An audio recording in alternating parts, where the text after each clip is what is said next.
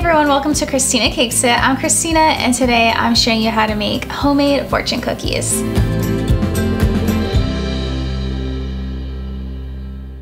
So finding out that I was pregnant was very exciting for many reasons, but something that has been really fun for my husband and myself is thinking of creative and fun ways to tell our family members.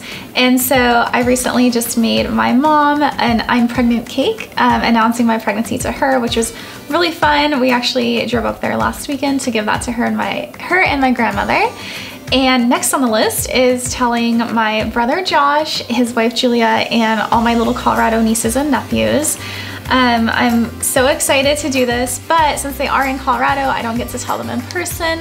So I was trying to think of something really fun to do that I could send them. And I've always wanted to make homemade fortune cookies because I think you could do so many fun things with them, including telling your family that you're pregnant. So that is just what I am going to be doing. So the recipe that I'm going to be using comes from Just a Taste, but I actually made a few tweaks to it. So I'm linking the original recipe below, but also the tweaks that I am making. And you would not believe how simple fortune cookies are to make. And to be fair, I did try actually 3 different recipes, and this is the one that worked for me. So my oven is preheated to 350 degrees.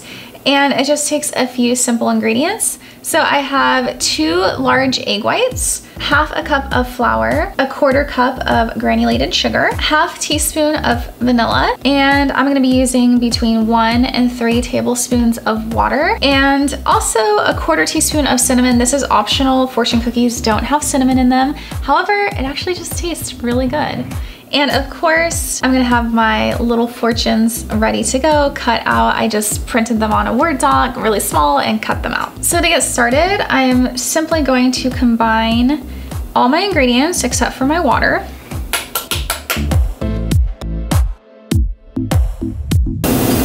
So one of the tweaks I made to the recipe is I'm actually just using a 1/4 cup of sugar, because what I learned is the more sugar that you use, the more soft the cookies become, and I want my cookies crisp. And I'm just gonna start off with 1 tablespoon of water. And you do want your batter to be very thin, so most likely I'm gonna add more. And I'm just gonna whisk this together.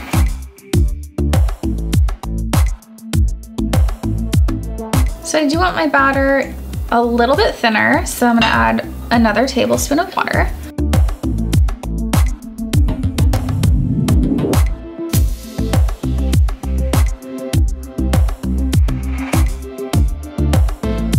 This is nice and thin, so this is perfect.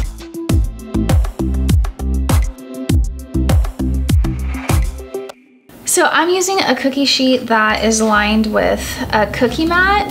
You could use parchment paper. These work really well. Highly recommend if you have one, but parchment paper sprayed with a little oil will also work. And I'm actually gonna give this a little spray as well. The batter can be a little sticky.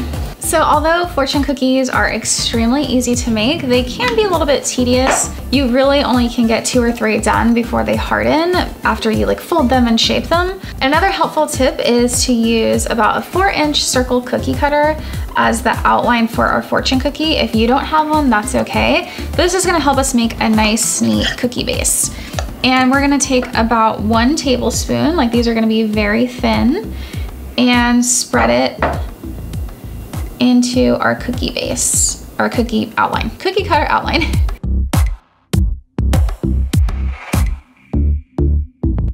My first test batch that I made of these, I made them way too thick and they actually tasted like pancakes.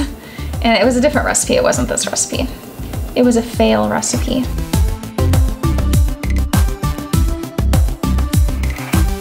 So this baby is joining a lot of cousins.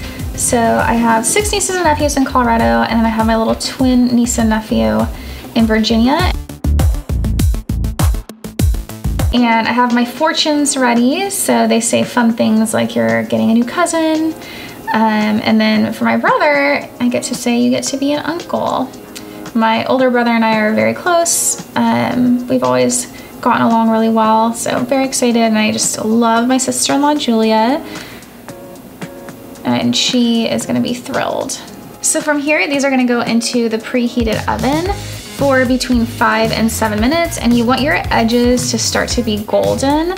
I have found mine need about that 7 minutes, but you're gonna wanna watch your little fortune cookies. Check them at 5 to see if they're done. So cookies came out of the oven after about 7 minutes, and we're gonna work really fast here. You're gonna put your fortune in. We're gonna fold.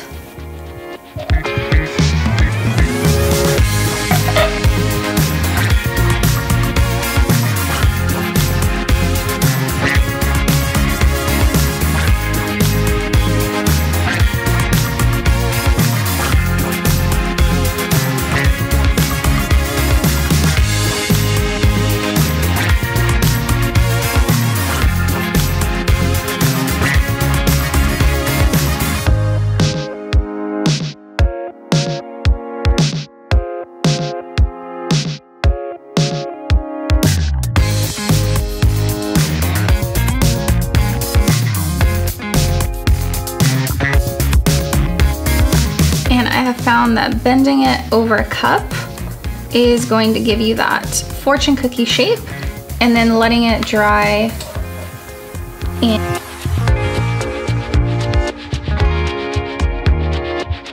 These are very hot, I'm warning you. My fingers are like burning. So you just fold it in half like a little taco and over the edge.